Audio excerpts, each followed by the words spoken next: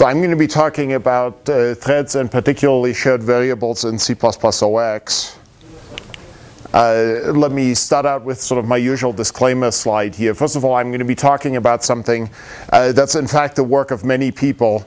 A lot of people contributed both to the C++OX memory model and to, well, the threads API actually is mostly the work of others. C++OX, of course, as you all know, is a misnomer. I think the hope is now that it'll be published in 2011. It's close, finally.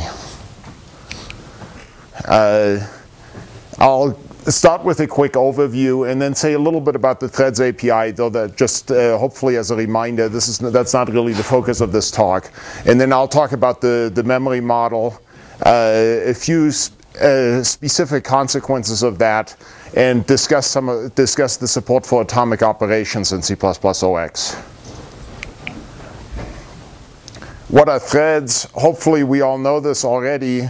So when I talk about threads, I'm talking about multiple instruction streams. You can think of them as programs that operate on a shared memory.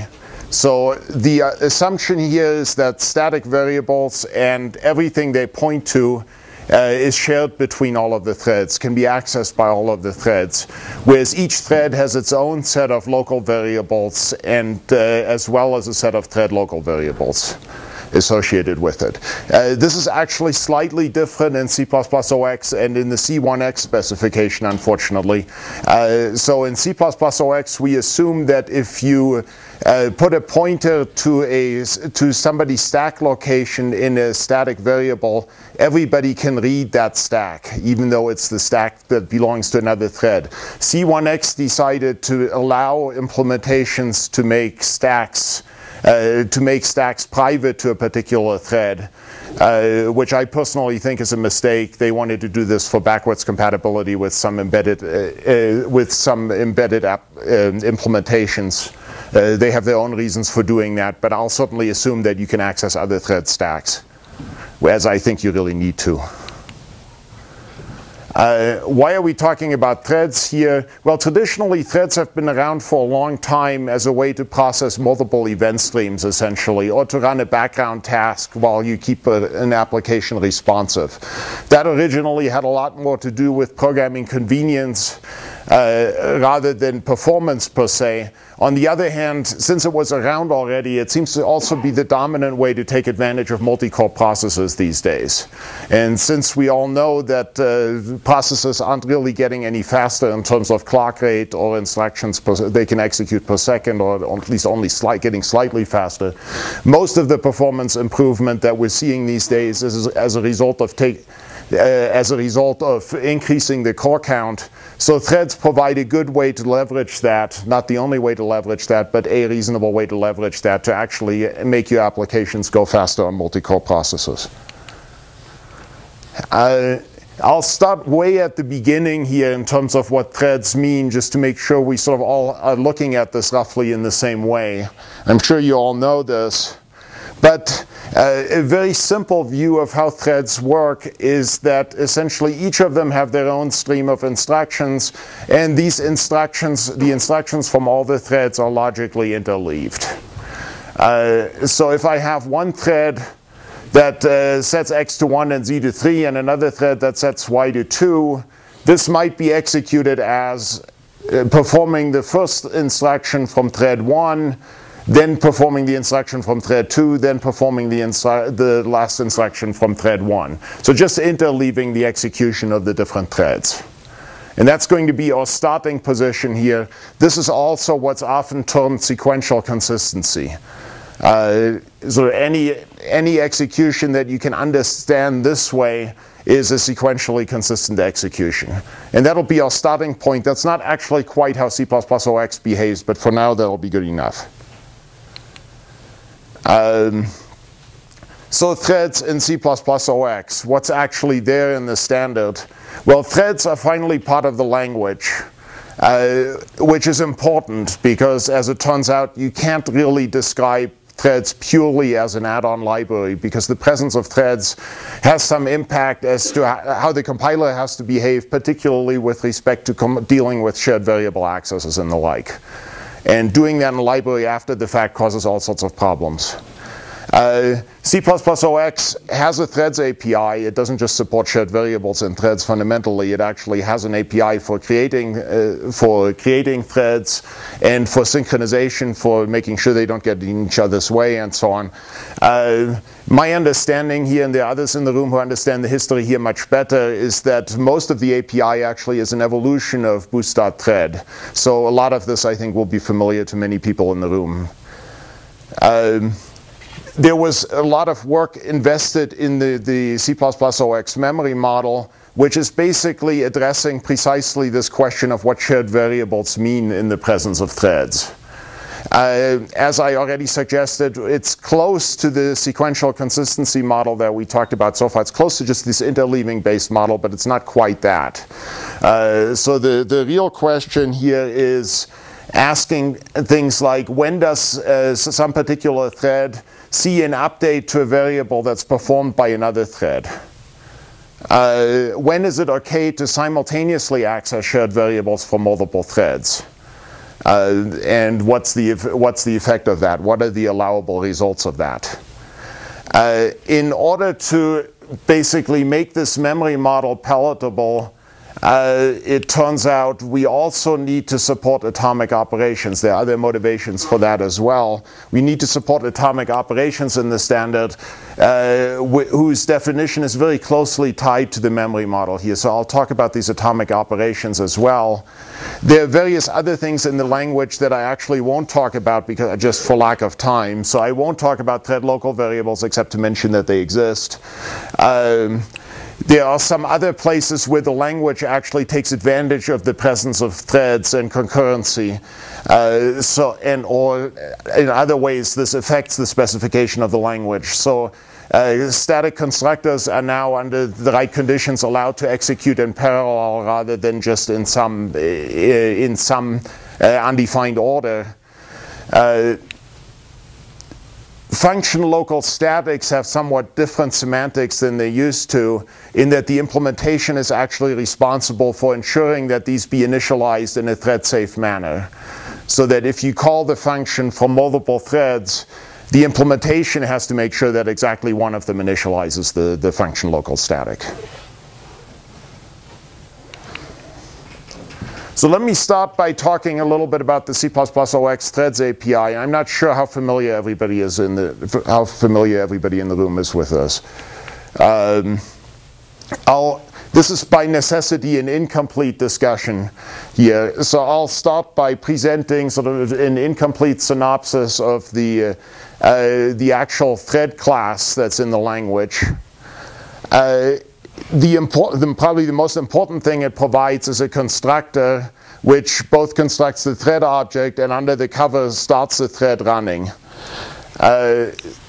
Basically, you give the constructor some function object which it invokes with some supplied collection of arguments. For the examples we have, there won't be any arguments. There are then several things you can do with such a thread object. Once you've constructed it, the child thread automatically gets started. You can wait for the child thread that you've just created to complete by calling join. And I'll discuss this later. I claim that that's actually pretty much always what you should do eventually. You can call detach on it, which lets the child run on its own with losing the ability to wait for it, which I'll point out later is probably not such a good idea.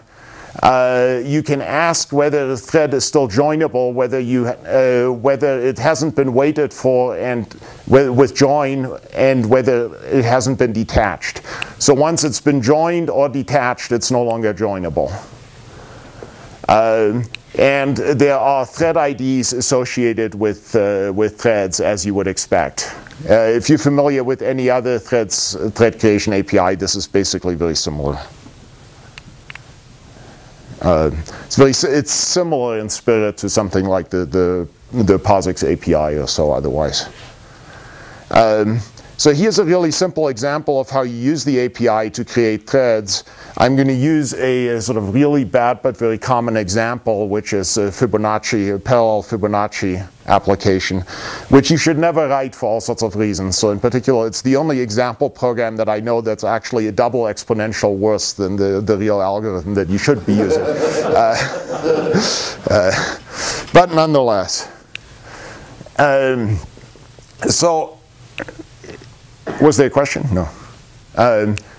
So if Fibonacci does sort of what you expect for small values, it just returns n. For larger values, it needs to do two subcomputations in this naive algorithm. It needs to compute Fibonacci of n-1 and Fibonacci of n-2. I'm going to compute Fibonacci of n-1 in parallel here. I'm going to do that by creating a thread by running a thread to compute it separately. This thread is going to get past a function object which I'll call in the child thread. The function object is, in order to write down the function object, I'm going to use a lambda expression, a C++OX lambda expression. The syntax here, I suspect most people are familiar with it, I'm not sure. The syntax here is, I have square brackets, which includes a capture list, which describes how free variables are going to be captured as part of this function. So this is telling me that unless I say otherwise by default, capture free variables, in particular n here by value. So this function object will have a copy of n in it, and capture the variable fib1 by reference. So if I refer to the variable fib1 in the body of the function here, I'm referring to that through a reference.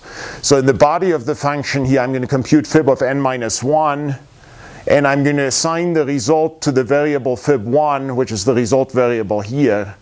Notice that I'm actually taking advantage of the fact that in C++OX, I can access another thread stack from my thread. Since fib1 is actually a variable here in the parent thread, right, which was captured in this lambda expression, so I'm assigning in the child thread to the parent's thread fib1 variable, and that's okay in C++OX. Supposedly not okay in C1X, though I suspect a lot of applications will break if you disallow this. Then in the parent thread, I'm going to compute fib of n-2. I'm going to wait for the child thread, and I'm going to return the sum of these. At this point, since I've waited for the child thread, I know that fib1 has been set to fib of n-1. Does that make sense? So that's the initial example. I'll use that example also to point out another problem, and actually to point out the divergence from boost threads, which is worth keeping in mind. So it actually turns out that there's a subtle problem with this code depending on what the destructor for this thread object actually does. So now this particular fib function is simple enough that we're reasonably sure it's not going to throw exceptions. On the other hand, if we assume that we had a more complicated function here, and the parent call to fib of n-2 actually threw an exception, then the question is what happens? The behavior here differs between boost threads and C++OX threads. In boost threads, what happens is the thread variable gets destroyed. As part of the destruction of the thread variable, the child thread is detached, but keeps on running. But I can no longer wait for it. That has the rather unfortunate consequence that if I leave the scope as a result of an exception here, I now have this child thread running, which is going to assign to the parent's thread fib1 variable after this has returned, which is a really nasty bug. So as a result of this sort of possibility, the C++OX standard actually doesn't follow boost here. And if you destroy a thread without having explicitly joined or detached it, what happens is you call terminate. That's an error. There's nothing, we talked about this for a long time, there's actually nothing reasonable you can do in that situation, I claim.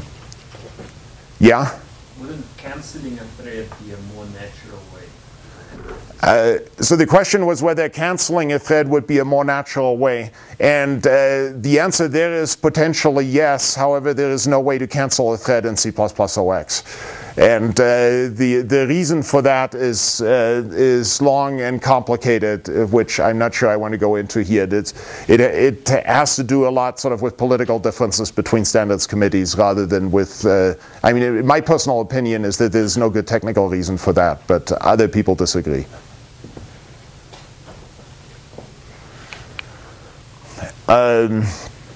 So C++OX also gives what's probably a much better and safer way to write something like Fibonacci. This doesn't always, this is a higher level facility that is not always appropriate for what you want to do, but in this particular case I believe it works really well.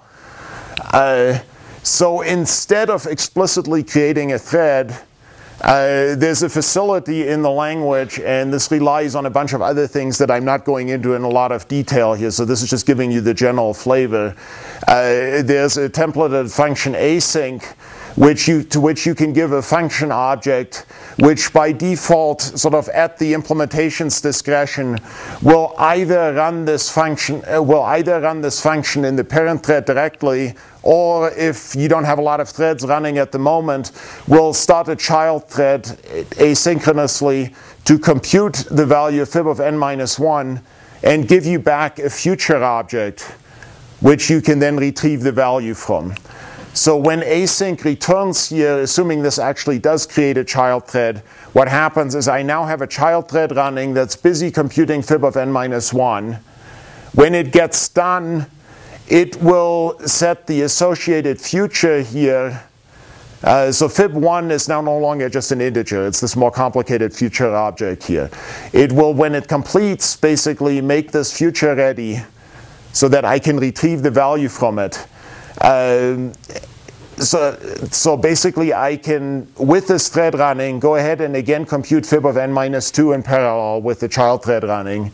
Then at the end, rather than explicitly joining this thread, I just call get on the future fib1. That waits for the thread to complete and then gives me back the value it returned, or if it threw it an exception, it throws the exception at that point. And I can add the fib2 value, the value I computed locally, to it and return the result. This doesn't solve all the world's problems, clearly. I mean, if I were instead trying to sort an array, this would be, I couldn't really get away from accessing the parent stack and the child and things like that. So this doesn't quite solve all the problems on the past slide, but in this particular case it's much better. Okay, so in addition to thread creation, the other sort of really basic facility we need in order to be able to write multi-threaded programs is a mutual exclusion facility. If I'm going to write a real multi-threaded application, typically there are some shared variables I want to access for more than one thread, and I want to make sure that that one thread gets access to the shared variable at a time. I want to make sure that they don't step on each other. So in a particularly simple case, if what I want to do is actually just increment a shared variable within one thread, I typically don't just want to don't want each thread to do this, allowing two threads to do this at the same time, because they could execute sort of in the order that I've indicated here.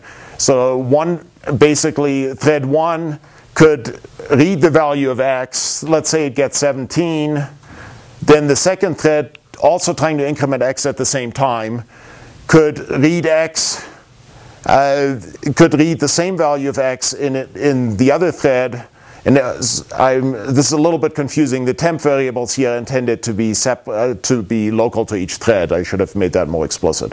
So I read it into a temporary in thread 1, read it into a temporary in thread 2, increment the temporary variable in thread 1 and store it back into x, do the same in thread 2.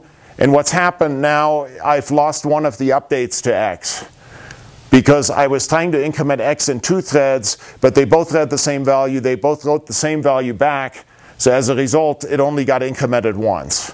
So in order to solve this sort of problem, what I want to make sure, in the simple case, if I want to increment a variable like that, I want to do this with mutual exclusion. I want to make sure that only one thread does this at a time, and we typically use mutexes for that sort of thing.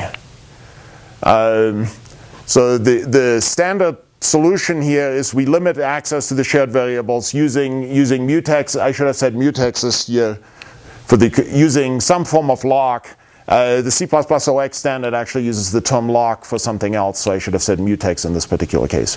The basic idea here is that we have a mutex such that which only allows one thread to hold it at a time, and what this basically does, if we look back at threads in terms of interleaving, is it prevents certain kinds of interleaving.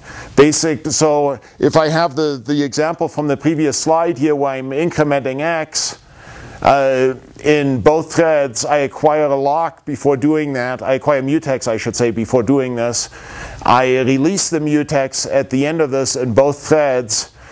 What a mutex enforces is that a particular thread can only acquire the mutex when no other thread is holding it. So when every other thread has released the mutex that it held, has released that mutex if it held it before. So in this particular case, since the second lock can only appear in the interleaving here, after the other thread has done its unlock, this basically means that there are only two possible interleavings here in which this particular program can execute, in which thread 1 and thread 2 can execute in parallel. So if thread 1 executes m.lock, then it has to keep running until it executes m.unlock before thread 2 can execute m.lock.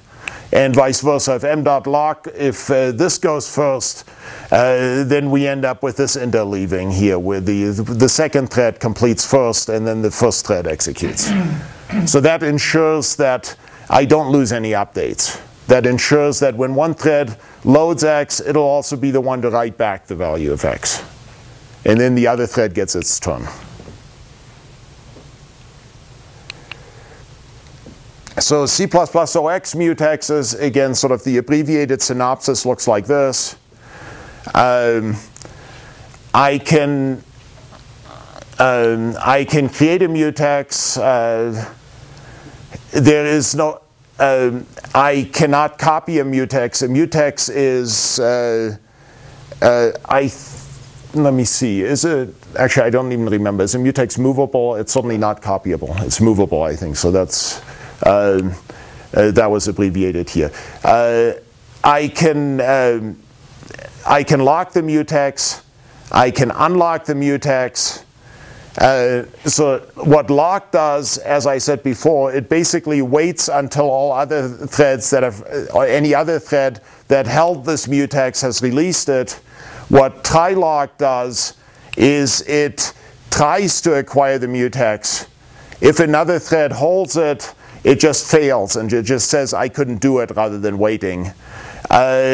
There's one condition here, which is that for reasons related to the memory model, which I won't have time to go into in detail here, this actually, you should treat try lock as though it can fail even if the lock is not held by any other thread.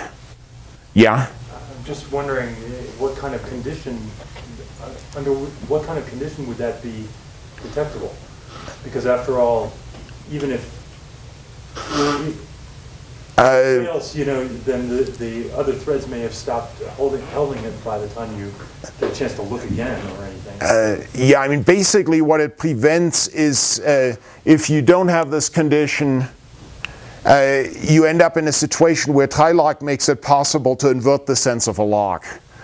So if try lock makes it possible to essentially do some work, then acquire a lock, and have another thread essentially ask, if this lock is held, then I can go ahead. So then I know that the first thread has gone far enough. I see. So gives you the opportunity to abuse the thing. It gives you the opportunity to abuse it, and basically this rule, even though the implementations probably won't actually cause this to fail spuriously, by assuming that it can, you're forcing yourself to follow the right rules, which will make the memory model work out correctly.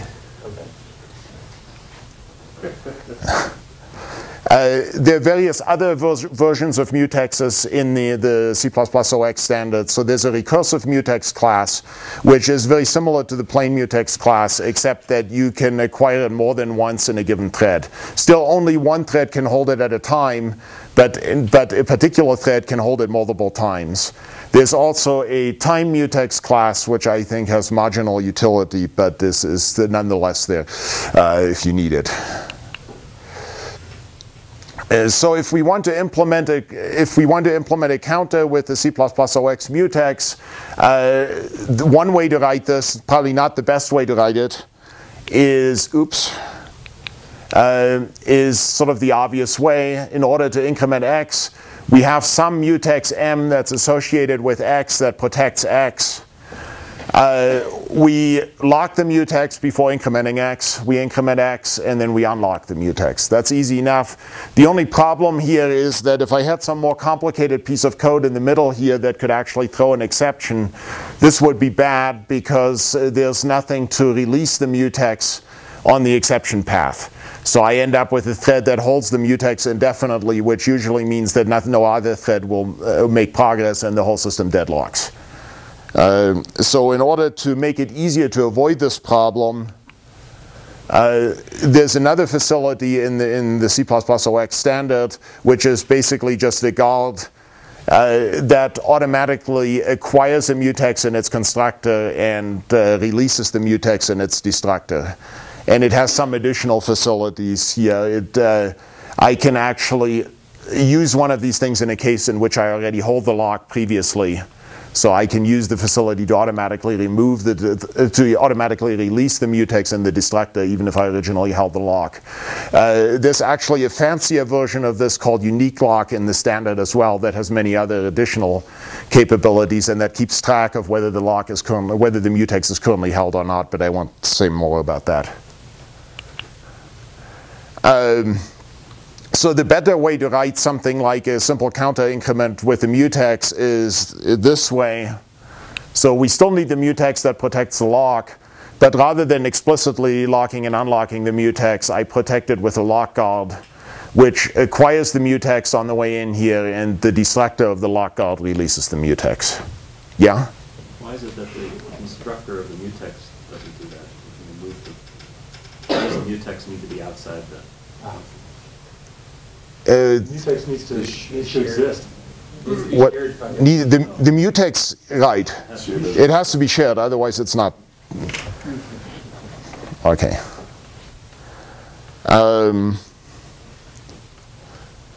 So I think this is basically still relatively straightforward. This one, I'm just going to tell you about that condition variables exist. Condition variables are basically used to wait for a condition. So for example, if you have a thread that waits for a buffer to be non-empty so it can process something in the buffer, you typically use a condition variable to wait on it. I'm not going to say much about condition variables because they're fairly independent of the rest of this, and I'm not going to have time for a detailed discussion here. But if you know what they are, they're there.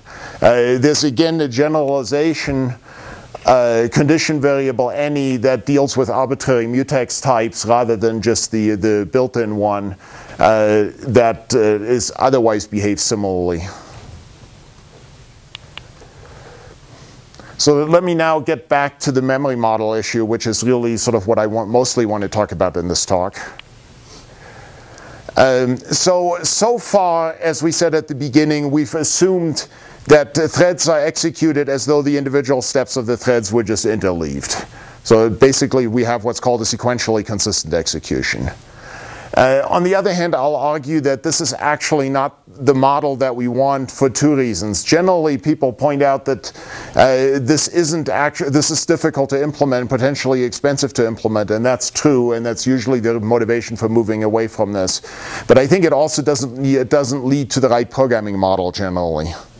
So I think there are also programmer-motivated reasons for moving away from this. So to illustrate those issues, let's look at sort of what's, I think, become the standard example in this area, and this is what's known as Decker's mutual exclusion algorithm stripped down to its essential core. So it's hard to recognize this as a mutual exclusion algorithm, but trust me, you can turn it into one if you add some extra code to it. But so the basic idea here is that we have two different threads,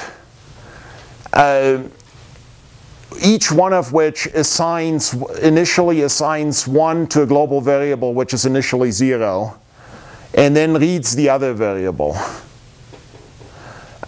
So the interesting question here is it possible that both of these threads will read back a value of 0?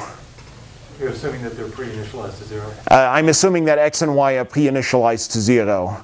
Yeah, and that will be a pervasive assumption throughout my examples generally, that everything is initialized to 0.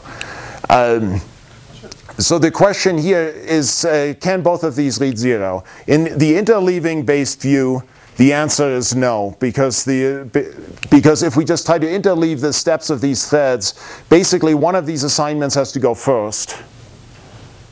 And then if x equals 1 goes first, the thread 2 thread 2's instructions or statements will appear after that.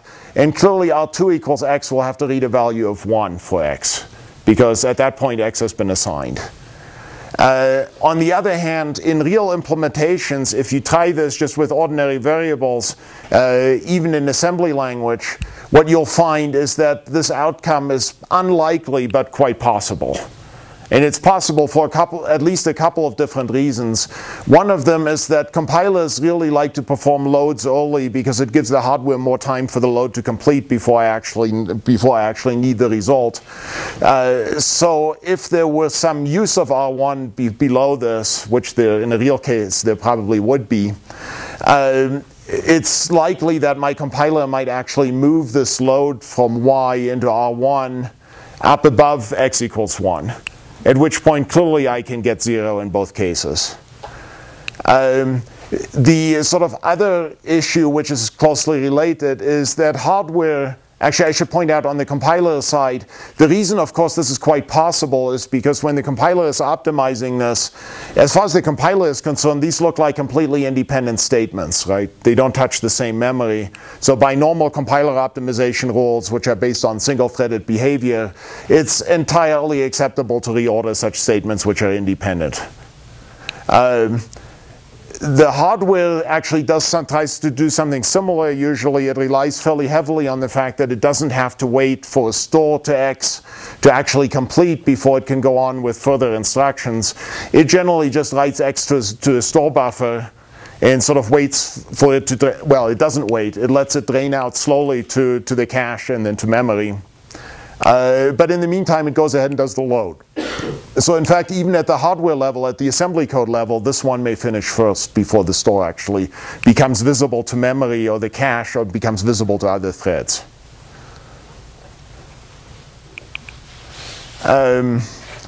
So that's sort of the implementation efficiency motivation for doing this.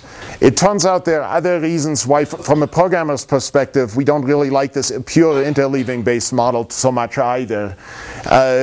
So far we've said that we interleave the steps, but the question is, what are the actual steps that we're interleaving? In a real implementation, what matters are the memory accesses, and what the memory accesses consist of depends on things like how big the size of an individual store and an individual load is.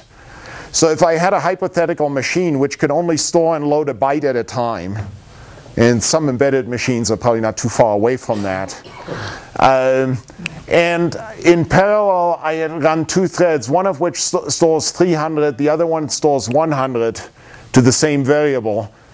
The question is, what are the possible outcomes? Well, the simple interleaving interpretation that I would like in some sense is that I get either 100 or 300.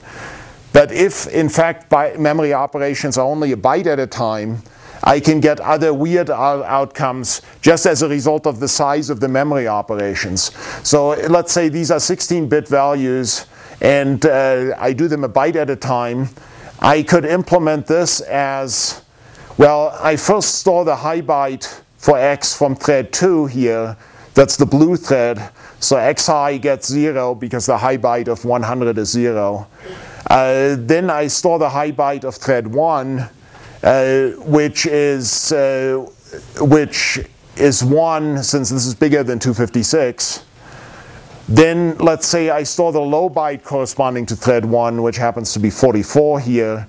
And then I store the low byte finally corresponding to thread 2, which is 100. So I end up with a high byte of 100 and a low byte of 100 decimal, which actually works out to a final value of x for x of 356. Yeah? Well, at a language level, it seems to me if you're going to say there's sequential consistency, you would have to divide things up at sequence points and not at memory access points. So this, yeah, I mean, that becomes, sounds like it's basically, in some sense, the hardware doesn't do it that way again. In some sense, that's true. I'm dividing it up at sequence points would be very expensive because that, right? I mean, if you could somehow divide it up at sequence points, yeah, I mean, sequence points are sort of a funny notion. It's hard to see how to define that, but you could possibly. I agree. I mean, there are other sort of completely unrealistic possibilities here that might be easier to use, but yeah. So if you make this x atomic, would that mean that it would be aligned properly, or does it mean that there would be barriers to prevent this kind of torn right? If you, we haven't really gotten, okay, so the question is if I made x atomic, what would happen? Would it be aligned properly, or would there be barriers or fences between them? I think barriers or fences actually don't help in this particular case. So the basically at that point, we'll talk about atomics later, but at that point it's the implementation's responsibility to either align things correctly so that this doesn't happen and perform the accesses at sufficiently large granularity, or to use a lock under the covers in order to be able to implement that. So, but we'll get back to atomics. Okay. So the other sort of fundamental problem with sequential consistency, which I think is more at the core of this, is that if you're reasoning in terms of sequential consistency, you actually, in order to convince yourself that the program is correct, you actually have to talk about interleaving at the level of steps, whatever they might be. In fact, that's very hard to analyze. It's very hard to get to wrap your head around that in practice. So generally what we want to do is we want to, in practice, really reason about interleaving at a much larger level of granularity. So we want to talk about interleaving of atomic code regions, which are much bigger in size. And we'll see that we can actually do that with a little bit of programming discipline, which also gets us out of the efficiency issues here. So the real programming model in C++ OX, and this is actually very similar to most other programming languages, so at least we've been trying fairly hard to get this consistently adopted across, basically across all the important mainstream languages at least. So the way this really works is that we need a couple of definitions here. We say that two memory accesses conflict if basically they access the same, if they can essentially interfere with each other. What it means for them to interfere is that they have to access the same scalar object. And for C and C++, scalar object here also includes, as a special case, contiguous sequence of bit fields. So we treat a sequence of bit fields next to each other as a single scalar object. So they have to touch the same object or sequence of bit fields. At least one of the accesses is store. if we have two loads, if we have two accesses, both of which read the variable, those don't interfere with each other. We can reorder those with no problem.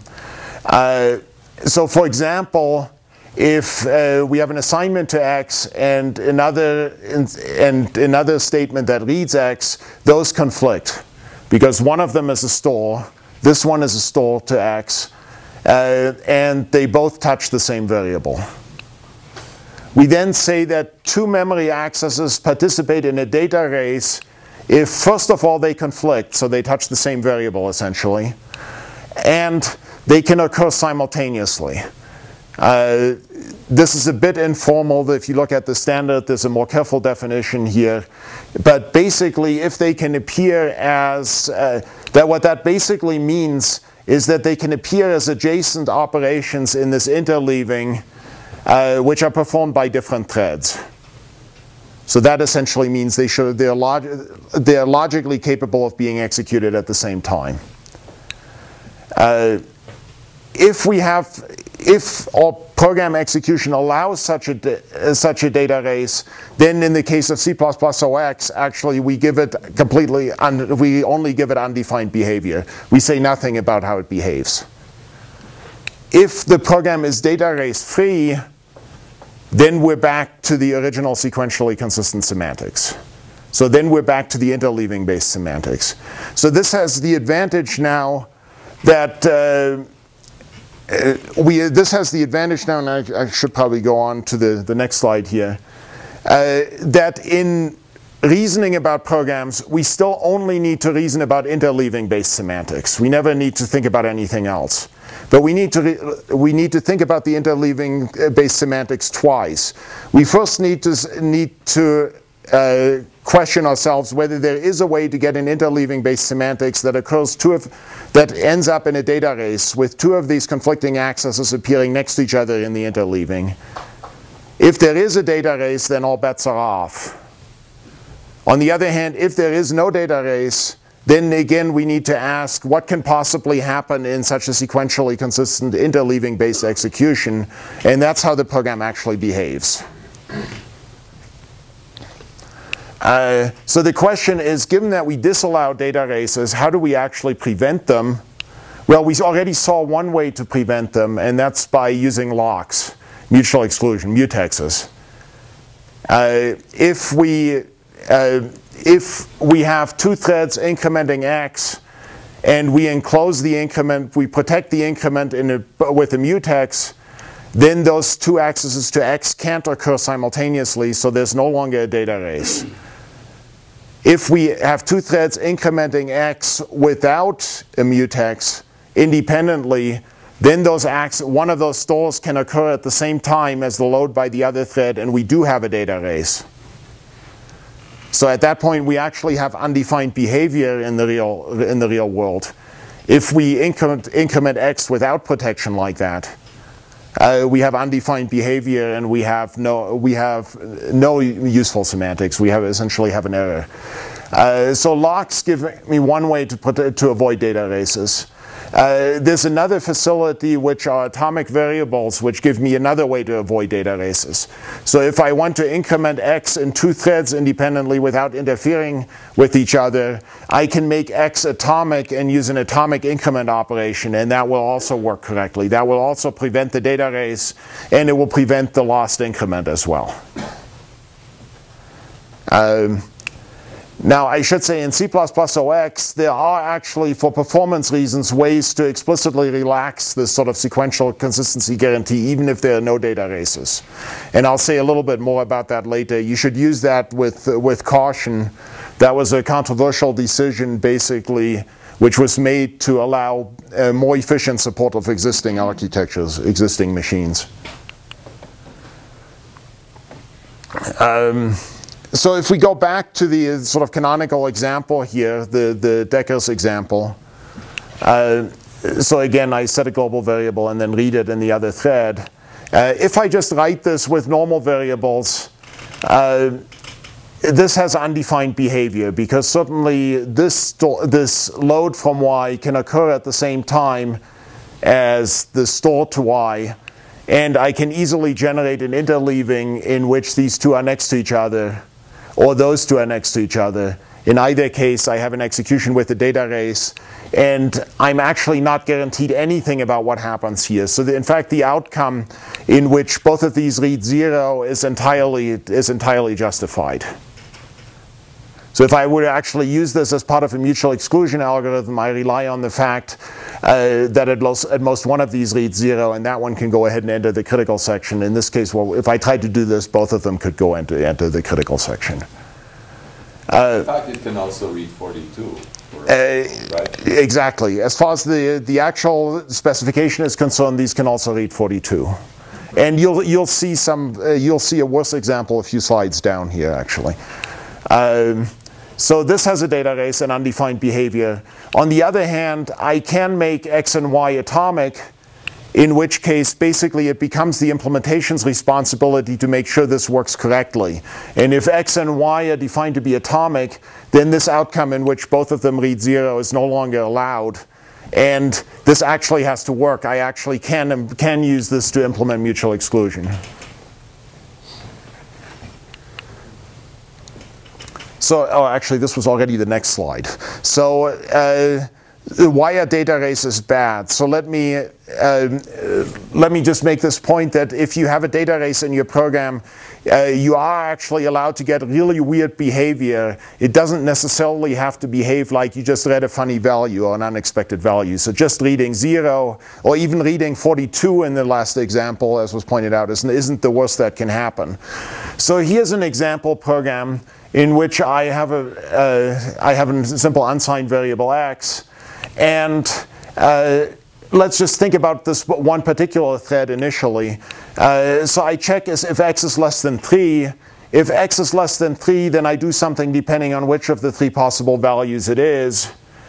And let's assume my compiler, when it's compiling this, now knows that I sort of uses standard sequential reasoning, which it turns out actually by the no data races assumption it's allowed to do.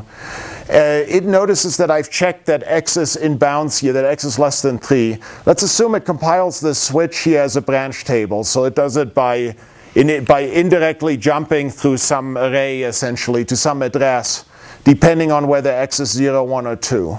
Normally, when it compiles a switch statement like that, it inserts a check to make sure that x is less than 3, to make sure that I don't branch to I don't load an out-of-bounds entry from my array and branch to nowhere. On the other hand, in this case, I already did that check. So the compiler is perfectly allowed to just say, okay, I know that x is in bounds, so therefore it's going to be 0, 1, or 2. So I can just go ahead and use that as an index to this branch table and branch to the appropriate address that's in this array. And I'll branch to something to one of these 3. On the other hand, now consider what happens if, in fact, there was a data race and another thread at the same time in here in the middle modified x. What will happen is that x might get set to 4, so x is no longer within bounds. So in fact, the code that the compiler generates will look at the 4th entry of the array here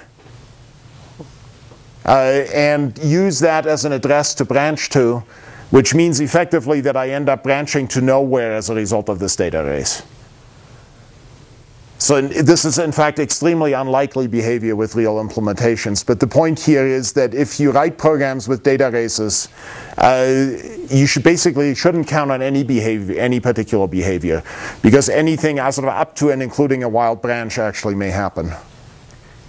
Even if the compiler didn't optimize it and left the x minus x less than 3 inside the switch, it would still fail, possibly. Well, it might still. It might still fail because it might have a window between the check and the jump. Right. I mean, so your logic might still fail, but you would. But at that point, the compiler would insert the check, and you would at least branch to some place. You would at least do something that's consistent with the semantics of the switch statement. You wouldn't. You wouldn't. After the check. Right. Well, I mean, okay, I'm assuming that after the check you have it in a register, but you're right. If the compiler, in fact, if this is the compiler inserted check and it reloads the variable after that, so then you have the same exactly the same problem. You're right.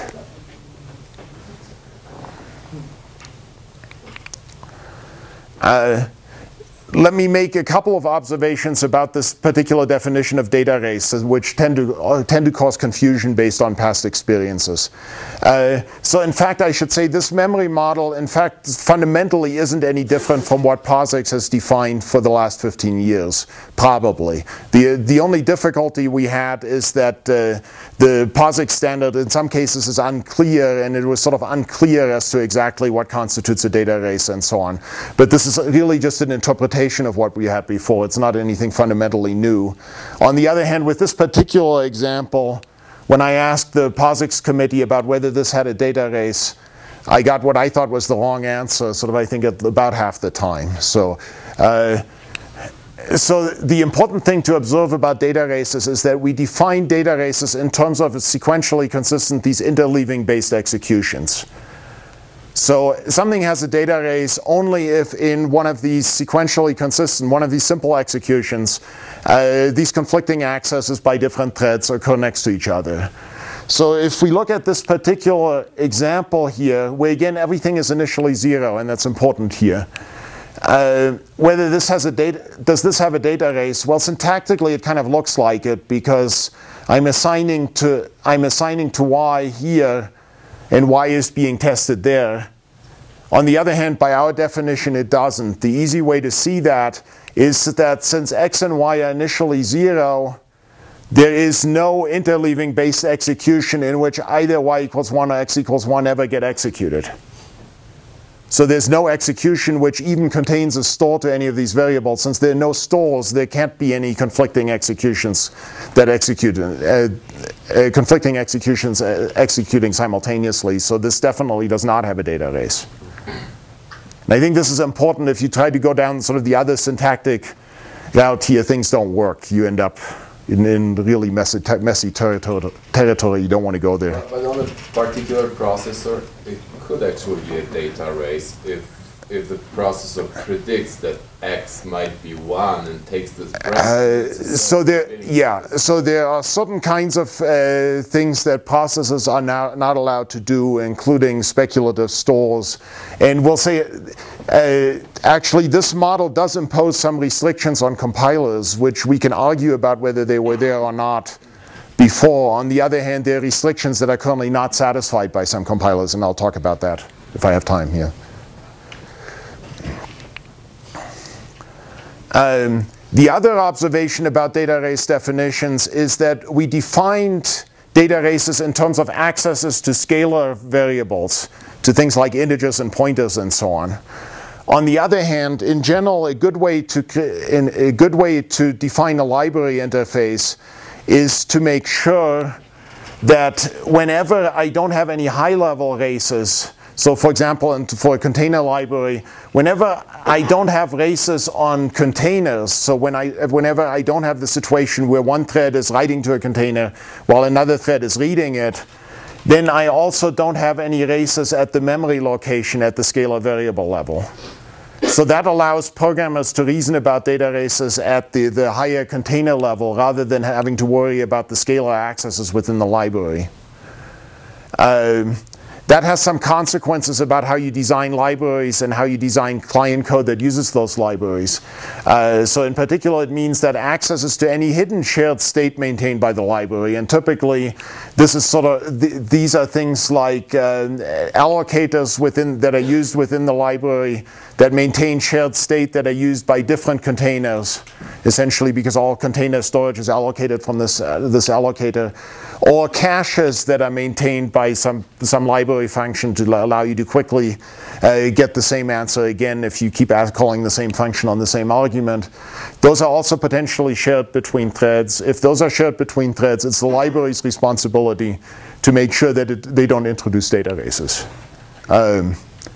On the other hand, if there are sort of high-level data races between container accesses to the same container, then it's the user's responsibility to acquire a lock to avoid those races. This is generally the sort of thread safety criterion that's used by the C++ OX standard library. It's also the one that's been used by implementations for quite a while, pretty much. Some containers relax this, so for example, accessing distinct vector elements is okay at the same time. It's depending on the particular container, but in general, a library should at least ensure that if you don't have any accesses at this level, then you don't have any erases at the low level either. Yeah? Yeah, a good example of that might be like, I think it's a display tree, which, you know, when you read the tree, it's right. itself. Yeah, I mean, from the user's point of view, that I'm just doing 2 reads. Right, yeah. Erase. Yeah, I mean, a display tree is a good example of this because that's actually, for this reason, I think not a very good multi-threaded data structure because every read turns into a write access. So yeah, and I think this is generally the correct library thread safety condition. It's the history here is a little confusing, as with many of these things, because usually when people talk about thread safety, they mean a stronger property, and when they talk about thread unsafe, it's not clear whether it still satisfies this rule or it's just completely thread unsafe. So you have to be careful about the terminology here. So a core advantage of this model here is actually, I said earlier that we wanted to get away from reasoning about interleaving at the individual instruction level. We instead wanted to reason about interleaving at the bigger block level. So in fact, the consequence of this restriction to data erase free code is that so long as we satisfy this, synchronization-free sections of code, so any section of code that doesn't contain synchronization operations, and by synchronization operations I mean things like like mutex operations or atomic operations. Any of these synchronization-free code sections appear to execute atomically. There's no way they can be visibly interleaved with something from another thread. And the way that happens basically is we can convince ourselves if you could notice that some operation from another thread were visibly interleaved, say here between the assignment to A and the assignment to B. So if some other thread could test that it's in the middle here, that A has changed value but B hasn't yet changed value, that other thread would have to introduce a data erase. So essentially we're saying that so long as I'm not allowing you data erases, you have no way of ever being able to detect what one of these intermediate states between synchronization points. And that also means the compiler is allowed to do all sorts of funny things, reorder here within in those regions. Yeah? So you highlighted that thing in blue there. Synchronization-free code sections appear to execute atomically. I presume that's because it's important to the programmer somehow. But I don't exactly see how I can take advantage of that. Well, I mean, it means that, good point. So I highlighted the comment that synchronization-free code sections appear to execute atomically. So the question is, in what way is that important to the programmer? So one of the things it means, for example, is that if I have a simple library routine that contains no synchronization inside the library call, I don't ever need to worry about sort of what intermediate state changes the library goes through. I'm guaranteed that correct code will only be able to observe the final state. So I never need to worry about documenting intermediate transitions in library interfaces. I never did before, so you're basically... Yeah, I think people tend to assume this implicitly. People tend not to reason about interleaving things at the step level. Okay. So I'm just saying, in some sense, what I think I'm telling most people here is that what you were doing all along is correct with this version. Still work. Yeah. So long as your code is data erase free. Right.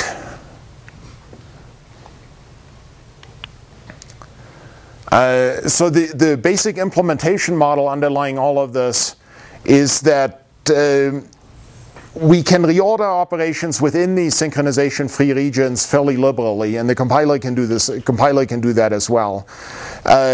On the other hand, synchronization operations in this model need fairly careful treatment by the implementation. So the compiler has to either understand synchronization operations, or it has to treat them as completely opaque as operations that may potentially modify any memory location. And that's what existing compilers generally already do.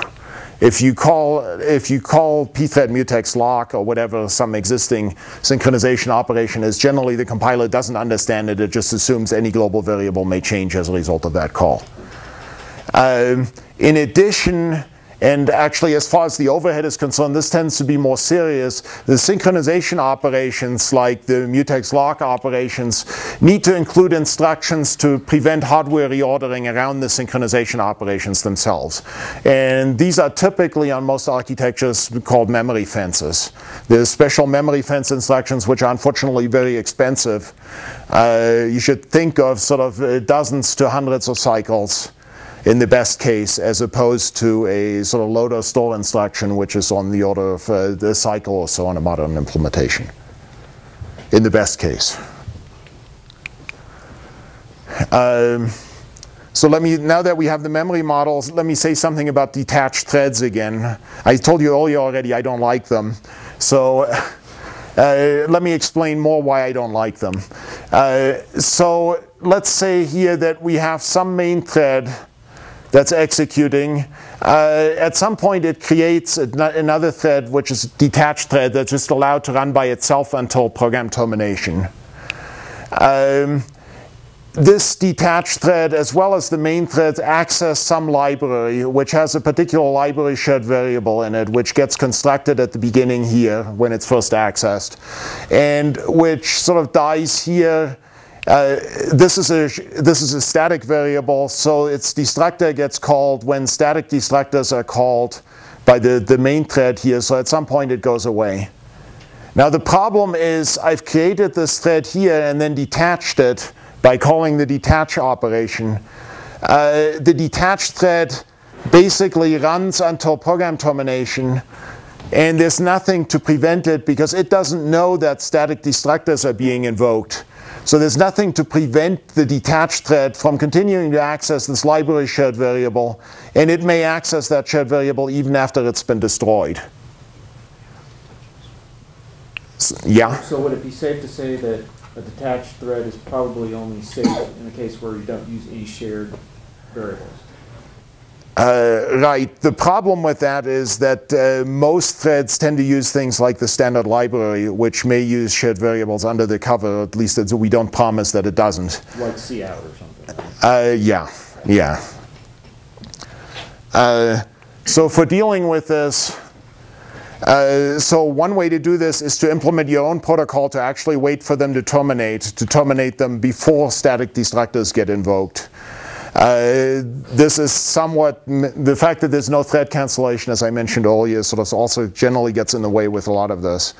But if you're going to wait for, this thread to terminate, there's a question of why you would bother to detach it anyway. It makes a lot more sense just to keep it joinable and then join it. Yeah? So that thing about the standard library not working, doesn't that extend to memory allocation and deallocation too? It does, I believe. So continuing here, there is in fact a facility in the standard library that allows you to deal with this sort of, but I think it's sufficiently mixed bag that probably mostly you don't want to, which is that you can exit the process without calling static destructors, and that's called quick exit. Yeah? Is quick exit new in C++11, or has it always been? It's new. It was introduced basically to deal with this issue. The other alternative, and as I said, this is sort of my personal favorite here, is just don't use detach even though it's there. What happens if someone throws a cloud exception in a detached thread? Does it still terminate everything, or just detach it? If you throw in an exception in a detached thread, let me see, I think an uncaught exception in any thread will just terminate the process. Yeah. Okay, atomic objects. This is actually the one place in this presentation where I'm going to say a little bit about other languages because it's really confusing.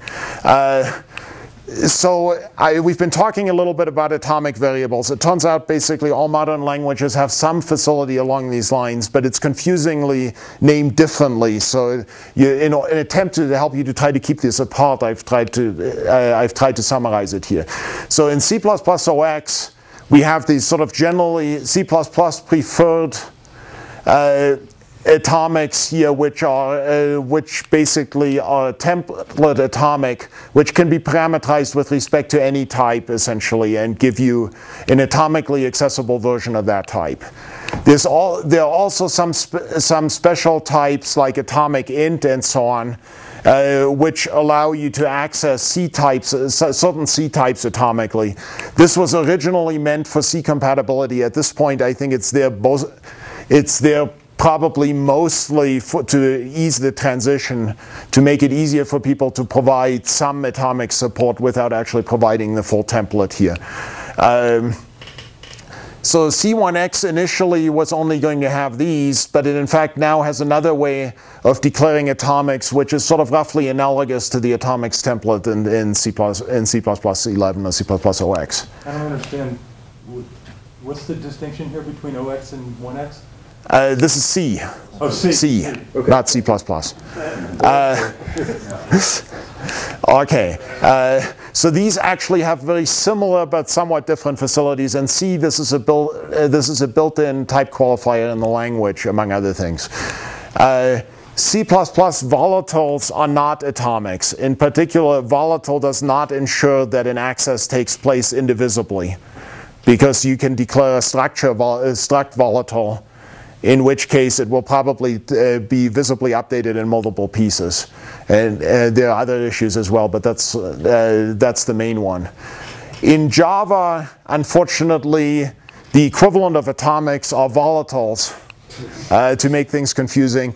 And there are these additional atomics in java.util.concurrent.atomic that also behave this way. So, but these are basically the analog of atomics in C++ OX. In C#, there isn't really an analog to the simple atomics that I'll talk about, but volatile is is the closest, but it doesn't behave the way I would like it to behave. The ones that actually do behave as synchronization variables here guarantee indivisibility of operations. They're treated in the memory model by essentially not counting them when you determine the existence of a data race. So a program that has simultaneous accesses to the same atomic shared variable is fine. That doesn't include a data race. And since it doesn't have a data race, it still has to behave sequentially consistently by default. Though, again, there are some ways to escape from this, which if I have time, I'll talk about briefly.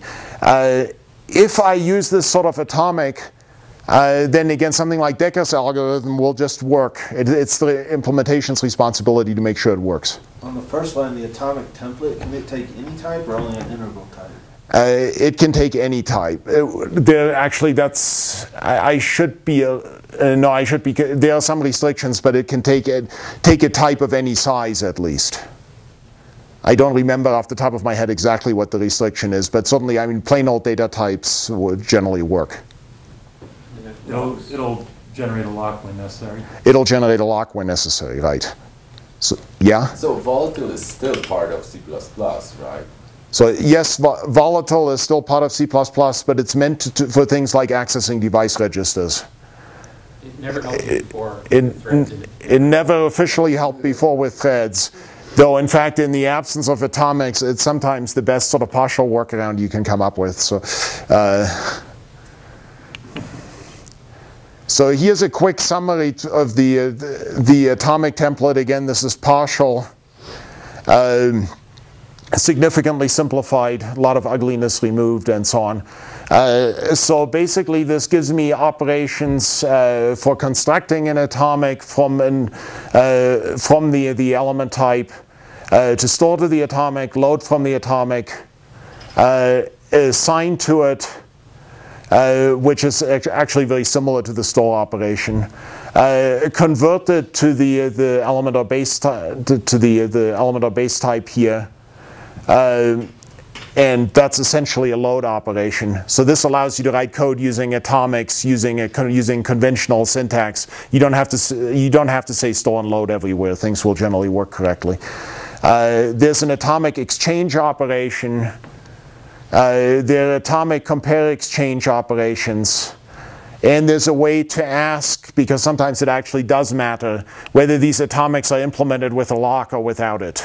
If they're implemented without a lock, they're safe for asynchronous signal handlers and things like that. So what was the last word on whether is lock free is that's not a static function? Yeah, that should be context free. That's actually a tricky question. It probably should not be context free. The issue here is that whether or not something is lock free often is something that on many platforms is something that you don't know at compile time, because there are variants of the architecture that may implement compare exchange in hardware or not, depending on which particular processor model you're on. So this has to give you a consistent answer for all elements of this type T. On the other hand, it may be dynamically evaluated. In particular, it's something that you can't really evaluate until after you started running and you know what hardware platform you're actually on. And what about unaligned? You just ensure that they're aligned? So the atomic template is intended to ensure that these things are aligned correctly. On hardware platforms where you normally get sufficient alignment in any case, the implementation is encouraged to use the same representation as for the ordinary for the base data type, so that in fact casts will work and things like that. But we can't require that because that might not be the case.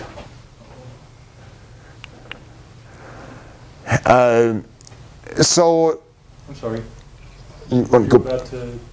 Yeah, increment. Okay, good. Okay, so some specializations here have additional operations as you would expect. So atomic of integral allows you to atomically increment. So if I have an atomic of int x and I write x++, that's an atomic increment. This is different from Java, for example. Atomic to atomic assignment, we should point out, is intentionally not supported in C++. It turns out it was inconvenient to do the same in C1X. So actually in C it is supported, which is sort of a potential portability gotcha if you're writing files that need to compile both ways.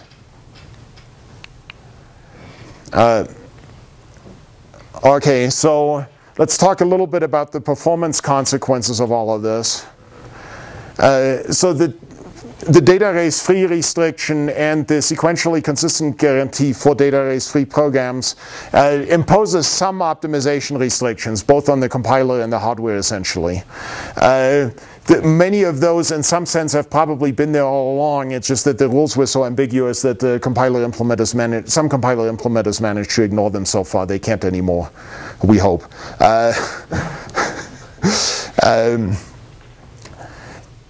There is another kind of sort of performance issue here, which is what I'm mostly going to talk about. Sequentially consistent atomic operations basically have to ensure that these operations appear to be executed just in simply interleaved fashion. In order to be able to do that, we have to ensure that the atomic operations themselves have to be executed in this interleaved fashion, which means they can't be visibly reordered. If I have, in the Decker's example, if I have with atomics, if I have an atomic store followed by an atomic load, I need to make sure that the hardware doesn't do the load first before the store.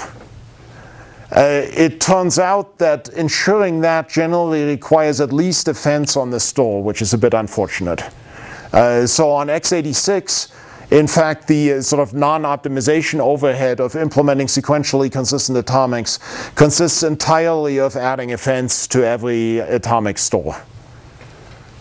So that's unpleasant, and we're sort of sometimes trying to convince hardware architects to do something about this. I think there are things that can be done about it, but currently we're stuck with that. We also have to ensure that ordinary memory operations aren't visibly reordered with respect to atomic operations. That's actually something that it turns out is free on x86 but requires fences on some other architectures. So we have some issues here with requiring fence instructions, which are typically expensive, and I'll say more about that. But let me say a little first about the compiler restrictions, the kinds of things that compilers are no longer allowed to do. So if I have a structure with two small fields, say two small character fields, some old compilers, if I assign to one of the structure fields for various reasons, they might load the whole structure into a temporary, update the field in that temporary, and then store the whole structure back to X. That's no longer allowed, because if there's a concurrent update to the other field, to B field at the same time, say the update occurs in the middle here, is performed by another thread, what happens, because I load the whole structure and then write it back, I lose the concurrent update to the B field that happened in the middle here. So that's not acceptable. It was done in the past on alphas which didn't support byte stores, but with those are long dead, on old alphas actually only. It turns out compilers still commonly do this, not in this case, but in cases involving bit fields. So basically compilers have to be fixed to deal with those cases correctly. Currently we still have this problem if A is a bit field and then we have a small non-bit field next to it. In those cases, again, simultaneous updates to A and B don't cause a data race. They're separate memory locations as far as the race definition is concerned. So they shouldn't interfere with each other, and the compiler has to preserve that. How can a compiler do that other than by adding a lock? Well, we rely on the fact that for all modern architectures, or essentially all modern architectures that we care about support byte stores, so this is no longer an issue. You can also do this with... You could have you could still have a bit field of 3 bits and a bit field of 4 bits, and don't you expect that to be... Oh, okay, so the question was about having a bit field of 3 bits and a bit field of 4 bits next to each other. In that case, remember, contiguous sequences of bit fields for precisely this reason count as a single memory location. So I'm not allowed to update those concurrently without introducing a data race. So when I'm updating one bit field, I'm allowed to overwrite an adjacent bit field. I'm not allowed to overwrite an adjacent non-bit field. I see. Okay. So I work with one of these ancient processor types. I do embedded work. So the what are they going to do? There are two. There are several possible answers. So long as it's ancient enough that it's not a multi-core processor, there are software workarounds. If it's a multi-core processor, you have a problem. You can still do it with compare exchange. With a compare exchange-based implementation, but it'll be a performance issue. Okay. I was looking at that, and one approach would be to add more padding, but since I'm dealing in embedded code, I would hate to say, well, I'm now using C++ OX, my padding explodes. That's another solution, but yeah. Yeah, I mean, I think the best way to do this actually is to implement this in terms of on a uniprocessor with restartable critical sections. You can get atomicity fairly cheaply. You have to do some work, but... Okay, okay, the other restriction that we've imposed, which was arguably there all the time, but people didn't pay attention to before, is that in a case like this, where I have a global variable count, if this is a local, whose address isn't taken, it doesn't matter. But if it's a global, potentially shared variable, I have a simple loop that traverses a linked list and counts the number of positive elements. I increment count each time through the loop. There are some compilers, notably I think GCC still does this, that will transform this to code that first loads count into a register and then updates register in the loop and then stores it back. This is no longer acceptable because it potentially introduces data races. In this particular case, it's unlikely that it will do so, but there are other cases in which the probability is actually significantly higher, which is similar. The problem here is that in the case in which there are no positive elements in this linked list, the original code never touched count. So if this is part of some bigger function which happens to count the number of positive elements, and I invoke the function in one thread on a linked list that I know has no positive elements, I can update count concurrently in another thread without introducing a data race. Count's on the stack, right? Count is global. Oh, global. Global? Okay, whatever. Well, I was really worried about this example. Or file scope static, yeah. I saw that word. So, yeah. I mean, it also happens with locals whose address is taken or something like that, but in the simple local case, this isn't an issue. So in this particular case, this transformation is no longer legal because it may introduce a data race, even though in this particular case, it's unlikely that it would do so. But that's something to keep in mind. So in addition to that, we have some interesting hardware restrictions that we touched on earlier. You basically want, for multiprocessors at least, you want fast byte stores. The other more subtle restriction that I won't have time to talk about is that since atomics have to be sequentially consistent, I have to be able to force things to be sequentially consistent somehow. For example, most people assume that I can do that by introducing fences. That actually turned out to be a really tricky question as to whether that's actually possible on real architectures. So we actually spent years discussing whether or not it was possible to implement sequential consistency on x86 and PowerPC. So x86 went through several revisions of its memory model, I think largely as a result of this, but now it's clearly possible. PowerPC, it's possible at significant cost. So when they go through the revision of memory model, does it mean that the chips change or just the Well, I mean, that's of course an issue with all of this. With x86, the general belief is that all existing chips actually, at least recent ones, satisfy the new version of the memory model. In general, manufacturers tend to be very defensive as to what they document in the memory model. Because if the stronger the memory model is that they document, the more likely it is that they will have a bug at some point in the future, right?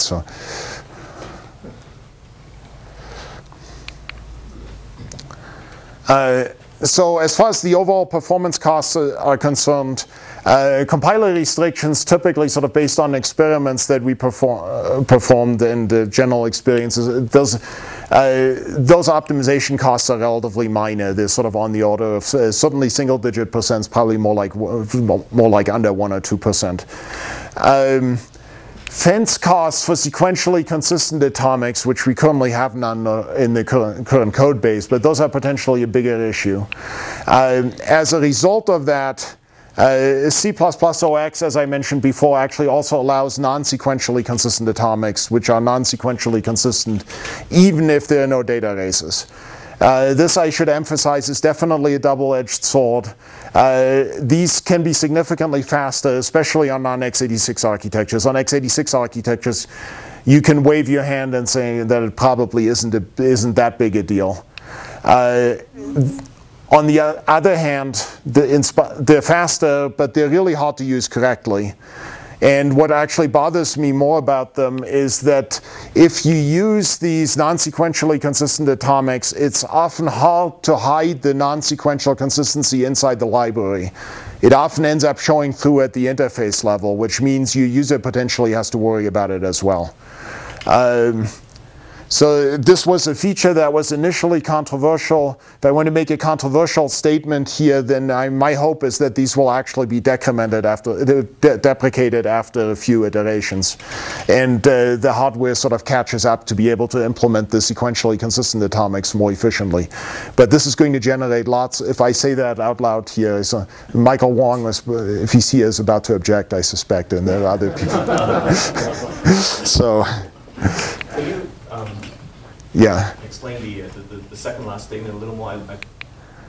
We don't get how to hide the library uses. The problem is that if I use one of these non-sequentially consistent atomic operations inside a library, in many cases, not only is that particular use inside the library not sequentially consistent, the actual calls to the functions that I implemented that way may also appear to not be sequentially consistent. So these things are sort of tend not to be purely implementation details. In a few cases I can get away with hiding them, but I don't know how to do that in general. So why even introduce these in C++ OS? So the question was, why do you even introduce these? The problem is, and on at least some architectures, these fences are so expensive at the moment that there's a lot of common code you can't really write with reasonable performance without introducing these. Like so architectures? Can you name names? Yeah, I mean, PowerPC is one of them. ARM may or may not be one of them as well. So if I understand right, that means if you want to write concurrent code with reasonable performance on PowerPC and ARM with C++ standard, you probably will have to resort to... You probably will have to resort to these in a few places. I mean, if I were using these, my advice would be to first start with sequentially consistent atomics, and if you have a performance problem, then resort to these. Oh, so we are supplying sequentially consistent ones also. We are supplying sequentially consistent ones as the default. The other ones are intentionally have long names. And if we're using the higher level interfaces of mutexes and such, we're likely to get reasonable performance? Right. Yeah. Yeah. Those are fine. Okay. Okay, so I'm also running out of time here. Let me really quickly give you a flavor of the kind of operations that we have here. So this at least answers the question about sort of ease of use. They're very conspicuous. But the idea, probably the most common alternative here to sequentially consistent atomics are these memory order release and memory order acquire operations. And the basic model here is that if I store something with memory order release semantics, with memory order release ordering, and I then read that same value with memory order acquire semantics, I'm guaranteed that I can see everything that was done before this memory order release store. So this is best explained quickly in an example here. So if I say assign 42 to data, and then I store something in a flag saying I'm done storing the data. So I store it with memory order release. I then in another thread notice that this flag has been set. Oops, there's a typo there, sorry. So I check the flag with memory order acquire. I've now seen this memory order release store with this acquire load. At that point, I'm guaranteed that I can also see the store to the data variable that was stored before. So this sort of release and acquire basically transfers memory visibility from one thread to another thread. So essentially, if I want to write something with a simple done flag that says I'm now done, I'm now at this point, you can go ahead and see what I did, then release and acquire are sufficient. If on the other hand, I try to do this, I try to write Decker's algorithm from before, yeah? I know that the author of Boost Atomics, which is an implementation in C++ OX Atomics, his documentation suggests that you should always specify memory ordering and that you should always use the store and load explicitly. Even on x86. I don't know.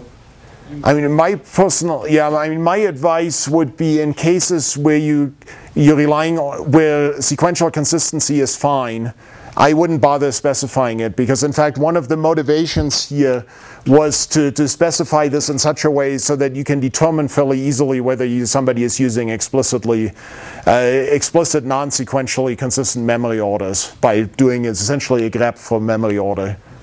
So I would not recommend that you do this for the sequential consistency case. But if you do end up fine-tuning the memory ordering, then certainly you have to use explicit stores and loads, because the conversion, the implicit conversion and the assignment, in fact, have no way of specifying this.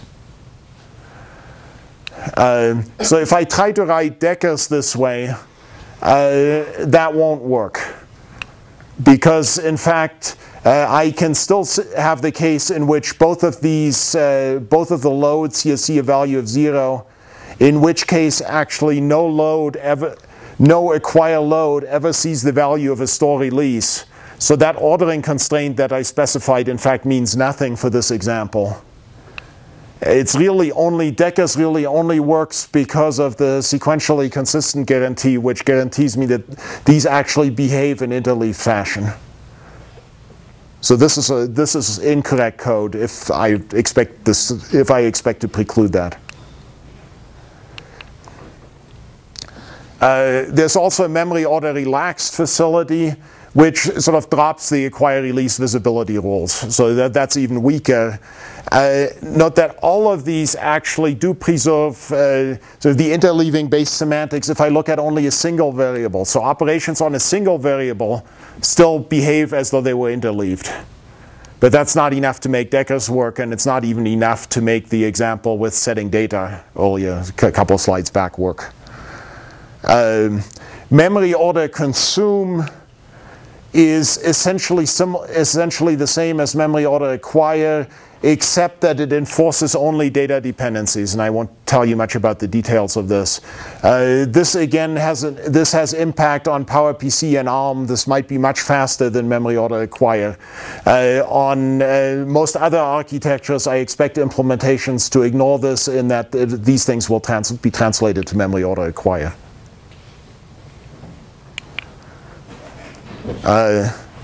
Yes, sort of, oops, I'm a little over time here, sorry. Here's some attempts at safe usage guarantees. So memory order relaxed can actually be perfectly safely used in a few contexts. So in particular, if no concurrent access to the atomic is possible, sometimes you have a variable which sometimes needs to be safely accessed concurrently by multiple threads, but you know that certain accesses, in fact, will never race with anything else. In that case, relaxed is fine. If you're concurrently updating a shared variable in multiple threads, but you never look at its value except after proper synchronization. So if it's only stores that race, essentially, or increments or something like that, where you don't look at the value of the increment, then I think it's also perfectly fine to use memory order relaxed. And I think a general rule of thumb, I'm not really positive about this, certainly there's no theorem to this effect, is that memory order release, memory order acquire are generally safe when it's okay to ignore the update for a while. So basically, if you're in a situation where your code doesn't break if if you don't see the store release until much later, it might run less efficiently or something, but the code won't break in that case, then you're probably okay to use these. So here's I think this is pretty much my last slide here. So here's an attempt to basically take double-check locking idiom. This is implementing essentially lazy initialization.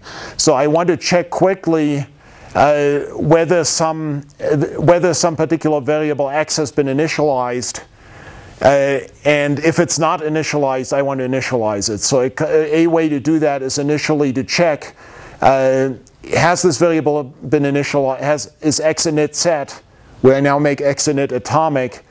If x init has been set, I'm okay, the variable has been initialized, and I can go ahead and use the variable. If it hasn't been initialized, then I acquire a lock that's guarding its initialization. I check it again while I'm holding the lock to make sure that nobody else has come in the meantime and initialized it. I do the right thing here. In this case, I believe it's okay to use a release store here, because if I don't see this until later, that's okay. What will happen is I'll just have another thread that ends up taking the slow path here through the lock, through the critical section. I'm sorry, I thought the release store was the sort of more conservative of the options. What would be? Sequentially consistent is more conservative. The default is more conservative than release. Okay, I assumed that we were in the non-sequentially consistent world here. So in the non-sequentially consistent world here, release is the most conservative thing you can do. Release is the most conservative thing you can do for a store. On the other hand, it's often still not sufficient, right? I mean, sometimes you may still have to do sequentially consistent. If we were writing Decker's algorithm with explicit memory ordering, we would need sequentially consistent. Can you explain why relaxed is okay for the load there? Relaxed is okay for the load here because it doesn't actually race with anything. It turns out I only store to the flag while I'm holding the lock, and I'm holding the lock. So the lock is already protecting it. I see. So relaxed is fine. Okay. So here's the really quick summary. So basically, C++ OX provides the APIs at 3 levels. The simple level that most people are used to is threads, locks, condition variables. Sort of everything works the way you expect. We add in atomic operations, which will hopefully prevent people from writing programs with data races as they actually do with POSIX threads, even though they're not supposed to. So this allows improved performance. Occasionally it actually simplifies the code, I believe, for things like counters. This isn't necessarily more difficult than that. It depends on the application. If you're going to do general lock-free programming, it clearly gets much harder. And the third level throws in these low-level atomics, and at that point, really, you need to be careful about what you're doing. My experience is that people rarely get this explicit memory ordering stuff right, even those people who implement system libraries and really should. So, yeah? For the double-check locking case that you were just showing, it seems to me that once you hold the lock, it would be nice to be able to do all those things to the atomic variable as though it were an ordinary variable and not pay for any of the additional synchronization. Am I missing something? So the question is, once you're holding the lock, can you access the atomic variable as though it were an ordinary variable and not pay for the synchronization? So the answer is you have to be careful here in the store case, because the store case actually runs concurrently with this load. Because this load doesn't hold the lock, right? That's what the complication is. But the relaxed is the same as... The relaxed is almost the same. It gives you some additional properties. On most architectures, it actually generates an ordinary load. On Itanium, it turns out it doesn't, because Itanium doesn't give you cache coherence for these things without some special work. Yeah. So given that in a usual program, this pattern will do a new in that initialize x one time for a global variable. Wouldn't it just make more sense to write this using the default option? Because it's going to be plenty fast enough. Because you're not going to... Okay, the answer there, the question is this plenty fast enough with sequentially consistent atomics? The answer there is unfortunately architecture dependent. Okay. So on x86, I completely agree with this, because the only overhead on x86 is associated, or if this were sequentially consistent, the only overhead would be associated with the store. But after the first time, after the first time, you don't execute it, right? Execute any of this below the Exactly. So that's negligible. The problem is, it turns out on PowerPC, in fact, this load, if it's sequentially consistent, is much slower than if it's a quire. So that's the one that actually makes the difference. So the real lesson probably ought to be that the way to do this portably and efficiently is to use the once construct that's higher level? That's probably true, yeah. Repeat the question. The question is whether you should really be using the once construct, which is also provided by the library, in order to do this in a portable and efficient way. And the answer to that question is yes. On the other hand, this makes a good example. So. DCL, bad. Okay, any other questions? Thank you.